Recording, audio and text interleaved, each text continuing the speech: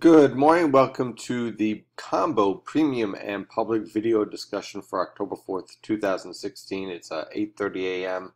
and we have a lot to talk about today. We've nailed down a couple of factors with Hurricane Matthew.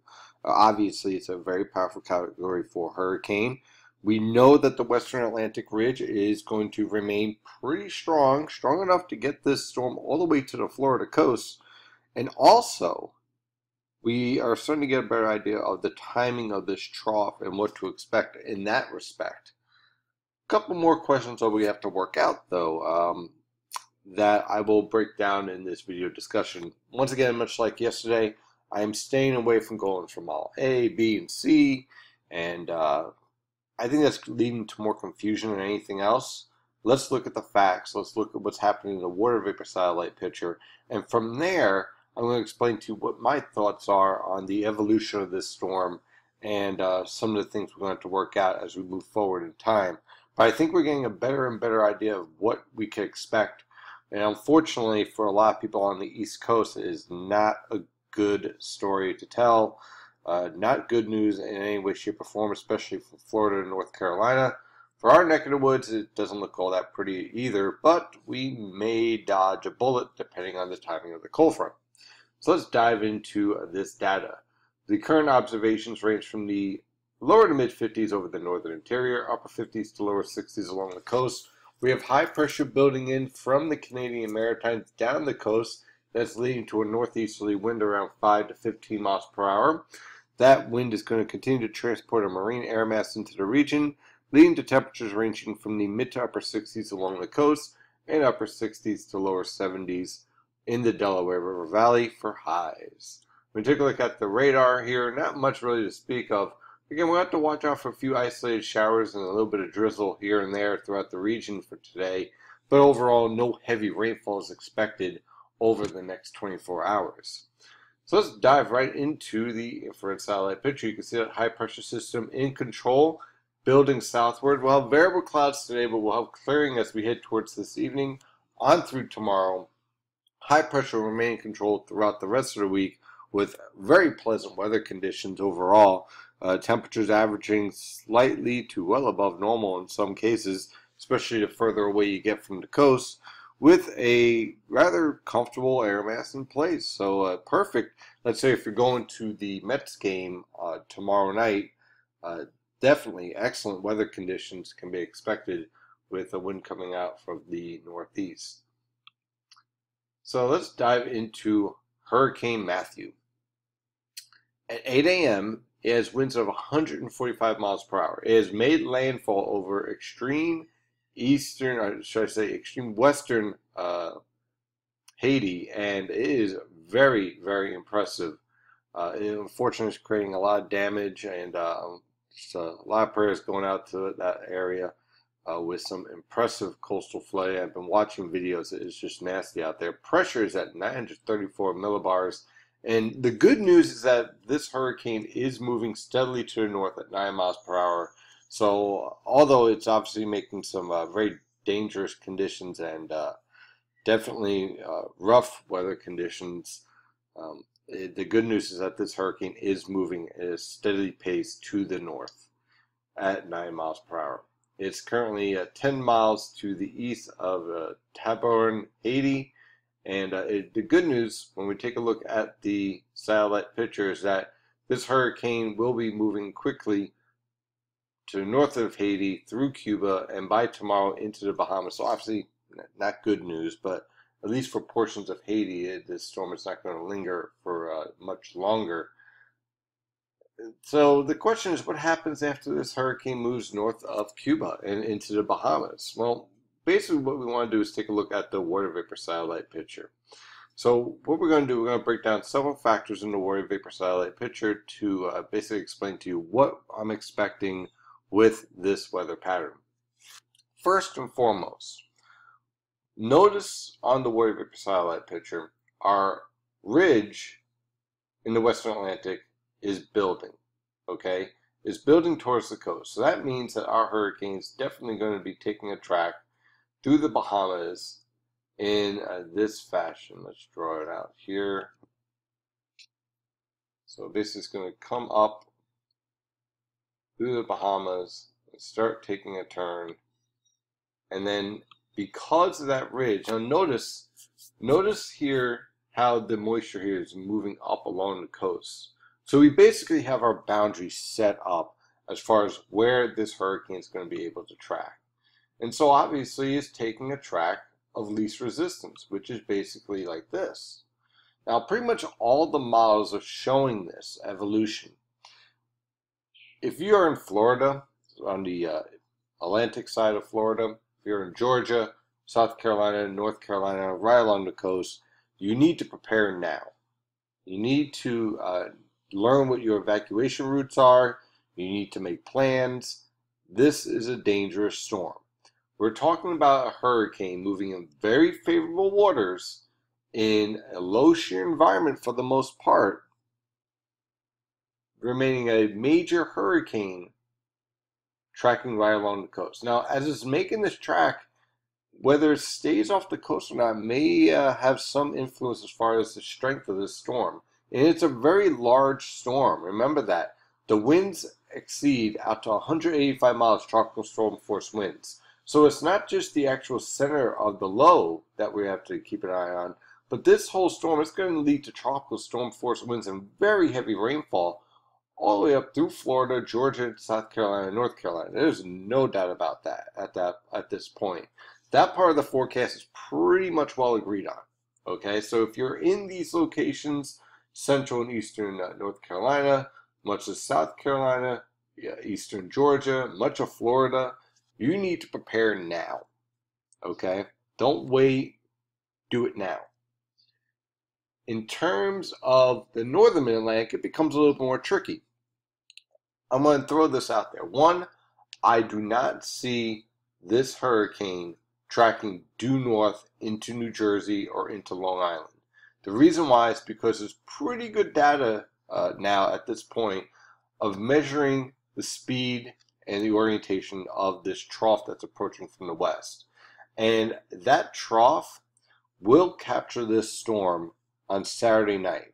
Now, what's going to be interesting on Saturday night is as that's happening, what typically happens with these hurricanes is that, first of all, usually the western side of the hurricanes, because it's pulling in dry air from the land, starts to collapse. So we got that factor. So what that means is that the moisture gradient, the precipitation gradient with this hurricane as it's lifting northward is going to be extremely tight.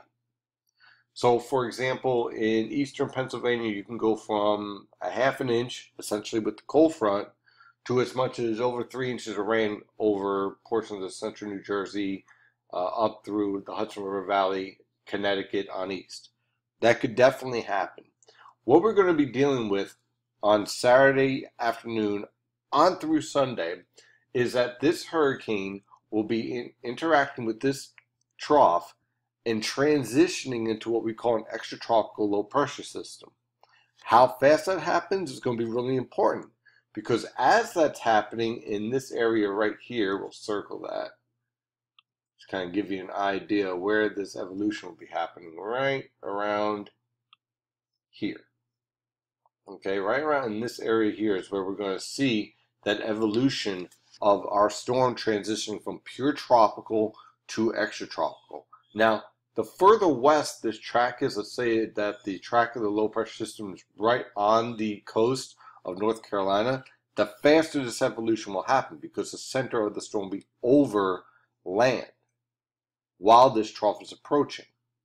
So the reason why this is important is because if this transition happens in this area here, the expansion of strong winds will increase. So that's a factor there. As far as the heavy rainfall, the closer you are to the coast, the better chance you see heavier rain. Now, if this trough is a little bit faster, like the European guidance is showing, then a lot of that heavy, intense rainfall, the 3+ inch rainfall, will remain over the coastal waters.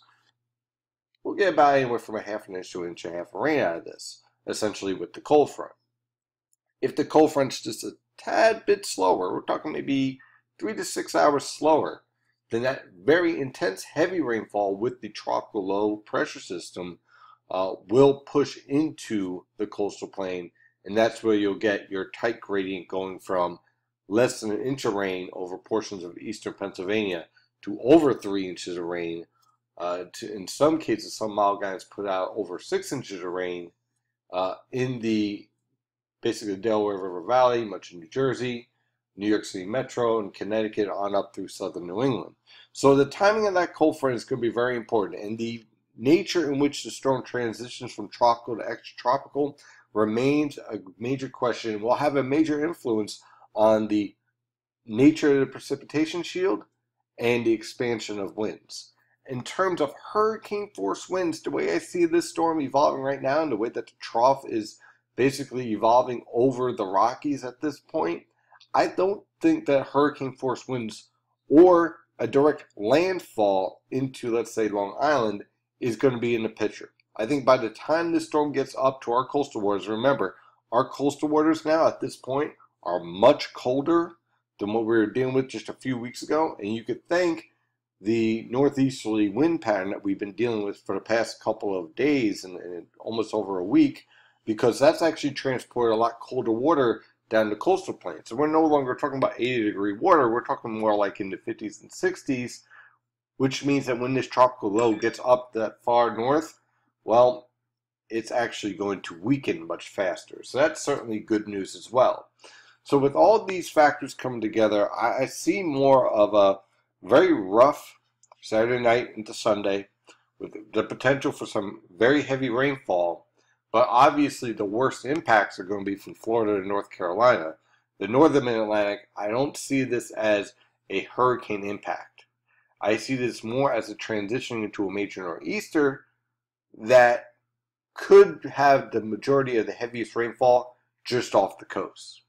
So we'll have to watch this very, very carefully on how this evolves. So let's dive into this forecast. So when we're looking at the forecast for this afternoon, high pressure is building south, clearing skies from northeast to southwest, highs in the mid-60s along the coast, upper 60s to lower 70s in the Delaware River Valley. For this evening, high pressure continues to take hold on through tomorrow morning. Look for scattered cloud cover, lows in the lower to mid-50s. Tomorrow afternoon, high pressure pretty much in control with winds from the northeast around 5 miles per hour. Clear skies are expected with highs in the upper 60s to lower 70s. On Thursday, high pressure again sitting right over the region. Again, you can see Hurricane Matthew moving through the Bahamas. You can see that heavy rainfall already starting to spread into portions of Florida. Look for temperatures on Thursday in the lower to mid-50s for lows, mid-70s for highs. On Friday, high pressure again sitting right over the coast. And this pressure gradient here is already going to increase and produce strong winds from North Carolina on south. And then here you have our hurricane that should remain just off the coast of Florida. This again is going to be a question of a few miles, whether it tracks right on the coast of Florida or remains over the coastal waters. As this hurricane's approaching, here comes our cold front that potentially will kick this hurricane out into the Atlantic for the northern Mid-Atlantic. So on Friday, look for lows in the mid to upper 50s, highs in the mid to upper 70s. Now here's where it gets interesting. On Saturday, that cold front's approaching the region. Here comes our hurricane heading up towards the Carolinas. Now notice that the National Weather Service starts to indicate a transition here from tropical to extratropical. You see the frontal boundaries here that are starting to show up. You can see the cold fronts approaching here. Here's where it gets that transition on Sunday, where it's suggesting that we will transition into an extratropical low pressure system. How fast this actually transitions is going to be very important in determining exactly how the impacts evolve here in terms of the winds, in terms of the heavy rainfall. Now, the National Weather Service tracks this storm basically remaining well southeast of the region. I have some guidance, depending on the timing of this cold front and this trough and the evolution of this storm, that puts the low pressure system more, let's say, in our coastal waters. Again, I don't see any data that is strongly pointing to a landfall over Long Island or southern New England. What I do see is a track basically from the Outer Banks of North Carolina towards, let's say, the benchmark or just east. So obviously the further east of that benchmark that we normally see with nor'easters, the less rainfall. If it tracks basically right within the benchmark that we normally see in the winter, we're talking about some very impressive rainfall because you have the factor of the old cold front, that lifting enhancement, the trough, the transition to tropical low, and also plenty of tropical moisture leading to some very heavy rainfall. So it looks like Sunday is going to be a rather nasty day around the region. The question is just how much rainfall and just how windy will it get. Are we talking about winds 10 to 20 miles per hour? Or are we talking about 30 to 45 mile per hour sustained winds with higher gusts? That's pretty much what we're trying to work out right now. In terms of coastal flooding, wouldn't be surprised to see some minor to moderate coastal flooding. But in terms of coastal flooding, heavy rainfall, and hurricane force winds, more of a focus for Florida, Georgia, South Carolina, and North Carolina than really, let's say, Connecticut, New York City Metro, and the New Jersey coast at this time. This whole mess leaves on Monday. So just to backtrack for Saturday, look for lows in the upper 50s to lower 60s, highs in the lower to mid 70s. On Sunday, lows in the upper 50s to lower 60s, highs in the mid to upper 60s. Monday with high pressure building in, clearing skies, a bit breezy, lows in the upper 40s to lower 50s, highs in the lower to mid 60s, which is pretty much where we should be for this time of year. And on Tuesday, high pressure in place, lows in the upper 40s to lower 50s, highs in the mid to upper 60s. So I hope this kind of gives you a good idea of what we're dealing with this storm for the northern mid-Atlantic. If you have friends, family, or any property from Florida to North Carolina, I would definitely get prepared for this storm now. Don't wait. It's better to be safe than sorry. Let's hope that all the models are wrong and this storm just heads out in the Atlantic. But it doesn't look like that's going to happen. So if you're in Florida, if you're in Georgia, if you're in South Carolina, North Carolina, anywhere in this area right here, I would definitely prepare for a major hurricane impact for basically Thursday and Friday for the northern and Saturday for the northern mid-Atlantic. Looks like Saturday night on through Sunday is going to be rather nasty around here, with at the very least periods of heavy rainfall with this cold front approaching the region and moisture being entrained northward. Depending on how fast the storm transitions from tropical to extratropical over our coastal waters, will have a major impact as far as how strong the winds will be and also how heavy the rain. The further east the storm tracks, the more likely we remain below an inch of rain. If this storm tracks into our coastal waters, there's plenty of support to produce rainfall amounts over 3 inches of rain in some locations. So we still have that to work out, and hopefully we will have that all worked out over the next 24 to 48 hours with the latest model guidance. Thank you for following NY and JPA weather, and of course, thank you for being a premium member. And as always, stay safe out there.